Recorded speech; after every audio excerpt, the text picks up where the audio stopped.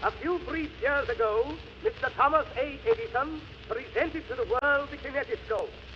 Inventors the world over have endeavored to synchronize the phonograph and motion picture, but it remains for Mr. Edison, to whom the world owes the phonograph and motion picture, to combine his two great inventions into this one, which is now entertaining you and is called the kinetophone.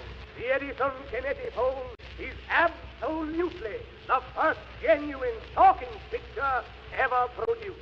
The actor performs exactly as he does upon the stage, moving freely about, and his every word and every action are simultaneously recorded with all the realism of nature. In only this way can perfect synchronism and illusion be obtained. The world's great actors and singers of today can be seen and heard 100 years from now.